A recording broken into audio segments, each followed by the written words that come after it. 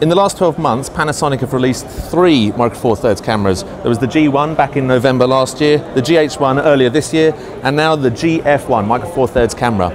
Now, unlike the previous 2 models, which were more akin to a modern digital SLR style with the large grip on the side there and the viewfinder, the GF1 is more like a rangefinder type design, similar to Olympus's Micro Four Thirds camera, the EP1. Just like that camera, it doesn't have an integrated viewfinder, so you have to rely on the 3-inch LCD screen here. But you can connect an external viewfinder to the top here. Unlike the EP1, the GF1 does have an integrated flash. As you can hear, it's quite a quick camera in burst mode.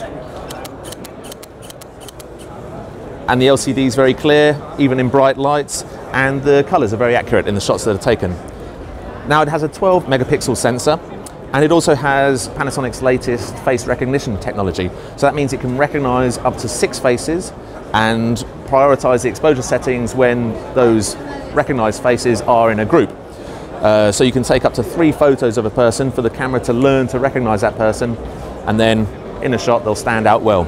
It features a high definition video mode, and files are saved in AVC HD. It's not full HD, it's 720p. And unlike the GH1, it doesn't have the external mic socket, so you've got to rely on the camera's internal mic. Now, the camera is going to be launching in the UK in September, October this year. It's available in red, white, black and silver colours here, although I'm not sure if all 4 colours will be available in the UK. Panasonic has also launched the 20mm Pancake lens to go with the camera, taking the amount of lenses compatible with this series of cameras up to 5 from Panasonic and a few from Olympus as well, which should also fit this camera.